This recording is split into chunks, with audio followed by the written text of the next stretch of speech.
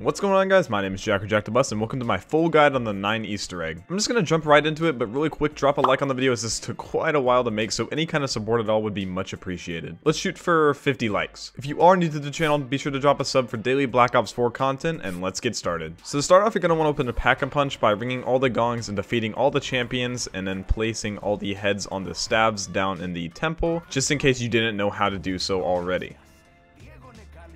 Now, once this is done, you're going to be looking for a certain skull in the temple with a symbol on its head, much like this. It's going to be in one of these locations, and just pause if you need to. As you can see in this video, I run up these steps here, and I'm going to find it right around this area. It's kind of hard to spot at first, but once you do, you're going to pull out your special weapon, and it's going to pop right out of the wall, and you're going to pick it up. Now, if you don't already know how to make Circuit's Kiss, I'm going to run through it real quick. I do have a full video on my channel, so I'll drop a link in the description for that. So you're going to shoot the fireball, head right up to the drawbridge, find where exactly the stone head is. I'm going to find it in Ra's temple. Pick up the acid trap parts, one on that side of the temple, and then one's going to be on the other side under the staircases.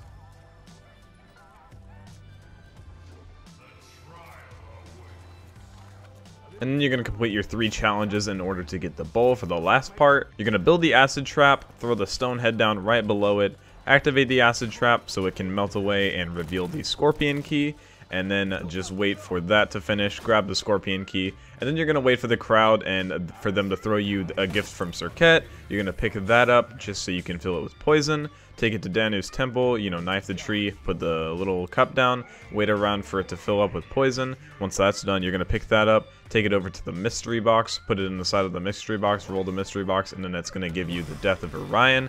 And once you've done that, you can go ahead and take that over to the pack-a-punch machine, pack-a-punch it, and you have Circuit's Kiss, which you're going to need for a step in a little bit.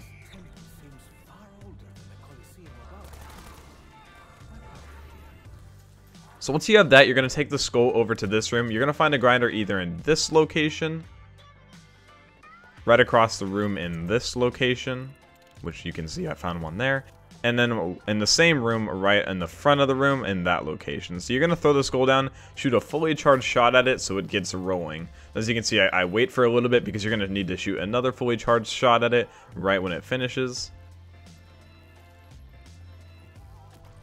So I go ahead and shoot another one once it stops, and once that's done, you're going to wait for it to finish, and by the time it's done, it should have, the skull should just kind of disappear from the grinder as it ground the skull up into just dust, and you'll see it disappear, and then you'll pick up the dust. It should give you a voice line. You can head on. So next you're going to lure one of the axe guys into the arena, and you're going to bait him into throwing his axe at one of the pylons in the middle like that. You'll see the little piece fall off right there on the ground. I'm going to run around for a second just to kind of get them off me, and I'm going to pick up the little piece, and you're going to take that over to Orion's temple and throw it in the little thing, like the holder light right there, and you'll see it go in. And now you're going to wait a couple rounds for it to heat up, and then it'll be charcoal, and you'll grab that for a part later on. So next you're going to want to get rid of your crowd affinity. You're going to want to make the crowd hate you, so you can either do this by throwing grenades into the crowd or running into the fire constantly. Once this is done, you'll see the thumb completely down. You'll see crowd affinity item available, and they will throw something in, and it will end up being poop. So once you have the poop, the charcoal, and the dust, you're going to take it down to Zeus's temple and put it in this bowl all together, and it's going to take about 1 round for it to turn into fertilizer. Once that's done, you're going to see green smoke coming off of it. You're going to pick that up and head over to Danu's temple, where you're going to put it in between both of these trees. This is going to take a little bit longer. It usually takes around 2 or 3 rounds, typically 3.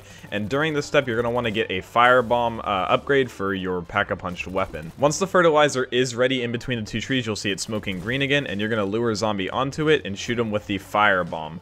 Once that's done, it'll flash white like it just did, and cracks will appear on the ground.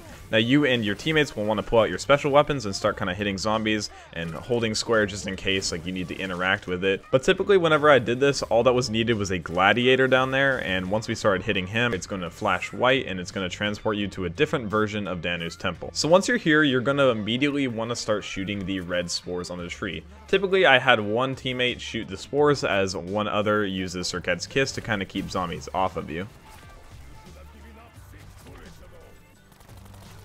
You'll move on to the next section every time once you've completely melted the spores down and they drop a max ammo. So once that's done, you'll see the max ammo come out, and you'll head up the stairs to the next section, and you'll take that floor by floor, doing the exact same method every time, where You have one player shoot at the red spores, and then one player shoots Serket's Kiss to kind of keep the zombies off of you. If you're doing this solo, it's easier to just shoot one big like charge of Serket's Kiss and then just melt the tree. You won't have a ton of zombies solo. So as you can see on the 3rd floor, you're going to have the very last section on this large tree. And once that's done, it'll flash white. Now for the next section, you're going to need the shield, and here are all the shield parts. Just pause if necessary if you don't know where they are yet. Now once you do have the shield, you're going to find these bull circles around the map. As you can see right here, I found one, and I'm going to shoot it with the shield. It lights on fire immediately, and this is going to spawn a little bit stronger gladiator in the map.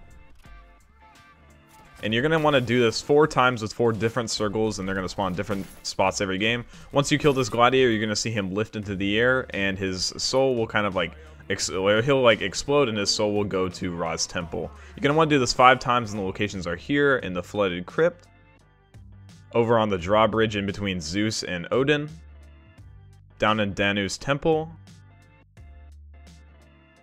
over in between Odin's and Zeus's temple's entrance, in this barrier in the pit,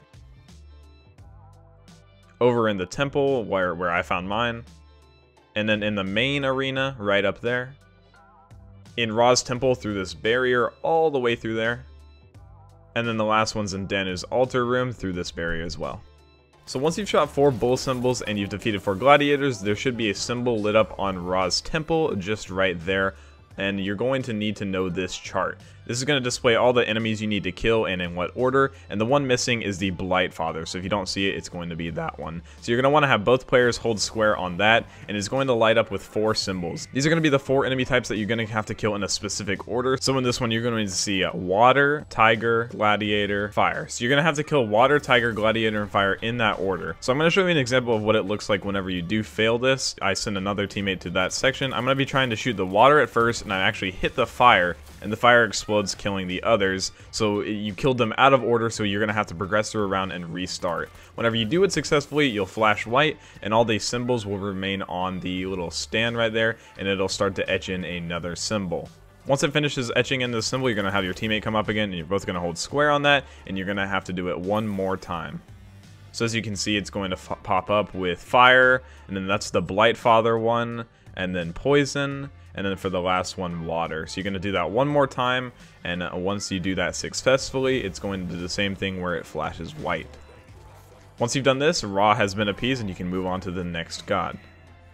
For this next one, you're going to head underground, and you're going to find these poles that are sticking out, and you're going to shoot all of them until they kind of turn to the surface. So the first one is in Odin's tunnel, and then the other is going to be in the collapsed tunnel right there. And as you can see, I come back for it because you can't shoot it at a certain angle. You have to keep shooting it until it raises all the way to the top, just like that.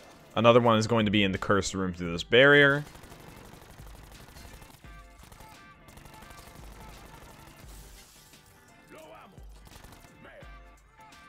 And then the last one's going to be in the flooded crypt through another wall.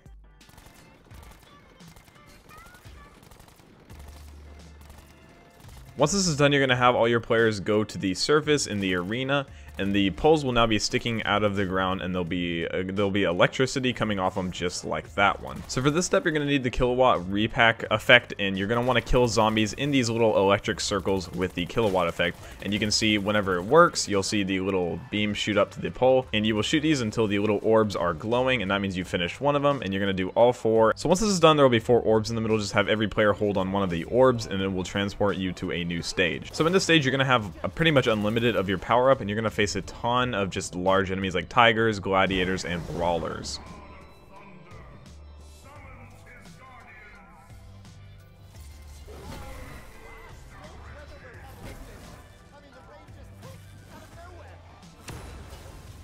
Once the stage is done, you'll see your usual flash of light, and that means you've completed it successfully.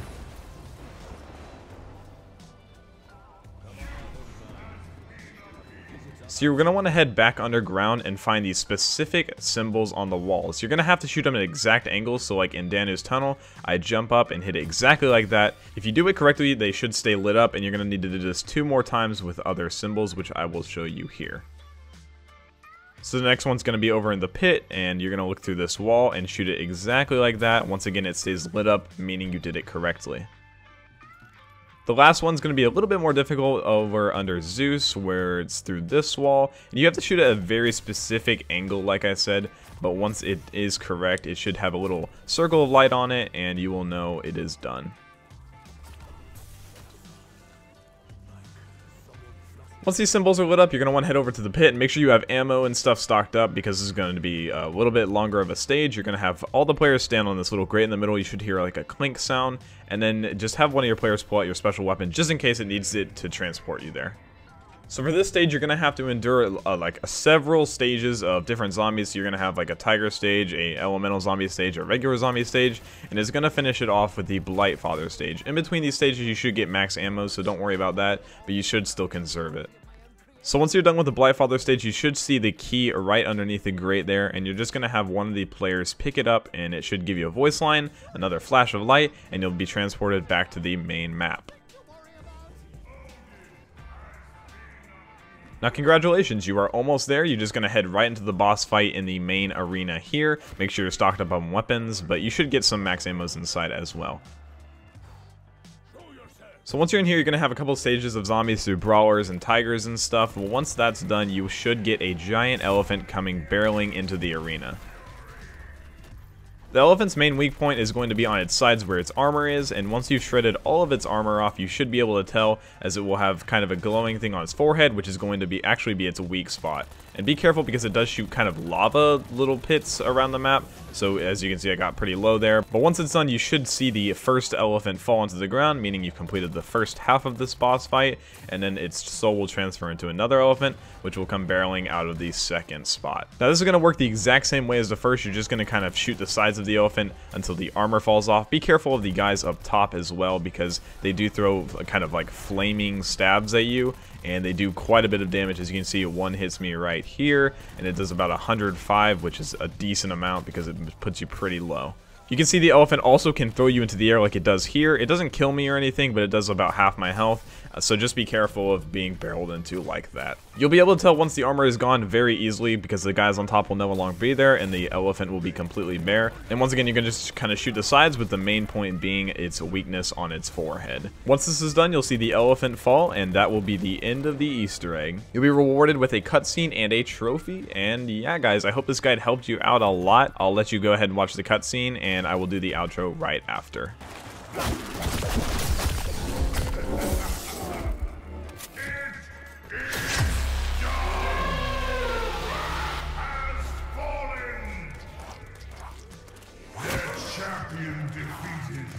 The Nine can hide no longer.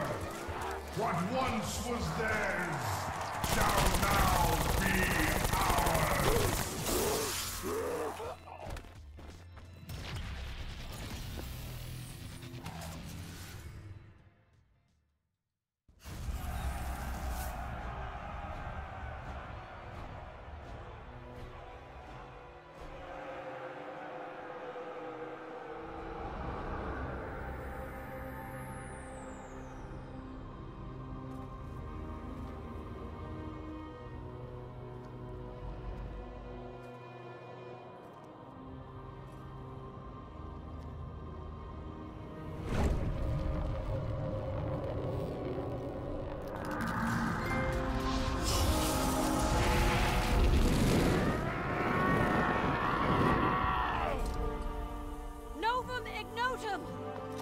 The Novum Ignotum Proclamation dictates you must grant us clemency.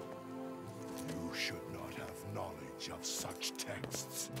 You are but an ignorant slave. I know more than you think, and I'm nobody's slave. What are you talking about, Scarlet? Get your filthy hands off me! This can't be happening! We're going to die!